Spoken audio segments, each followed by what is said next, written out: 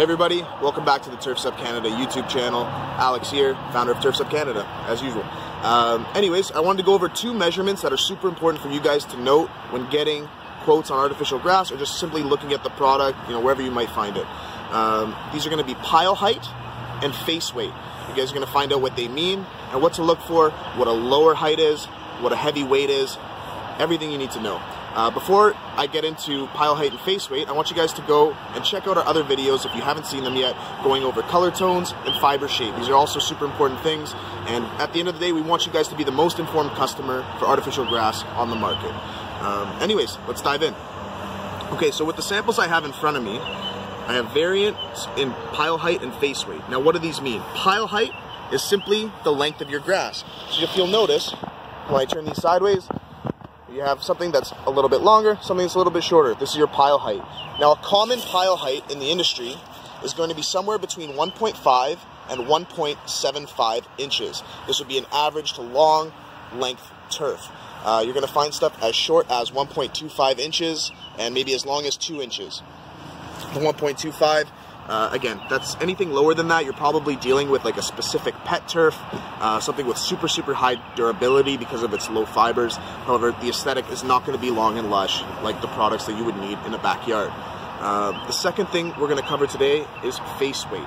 Now, when considering face weight, you're going to look for something that is between 35 ounces and then, as high as 95 plus ounces. Now, what does that mean to you as a customer? The lighter the face weight is, the lighter the product is per square yard. It means lower density, lower length in often cases. Now, you may have a case like this, where something with a high pile height, higher than this, actually has a lower face weight. This is because the density of the product is much thinner. So when you're looking at these measurements, consider what they tell you about the product. Now, oftentimes people just throw out these numbers. They think higher face weight or higher pile height might be better for what you need. That is not always the case.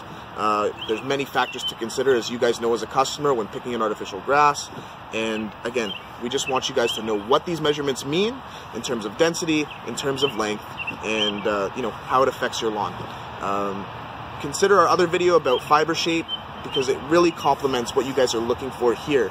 Something with a lighter face weight, but has a good, really strong fiber shape might still be able to handle traffic, whereas something with a flat fiber might have a really long pile height, and you're going to get something that mats very quickly in a high traffic situation.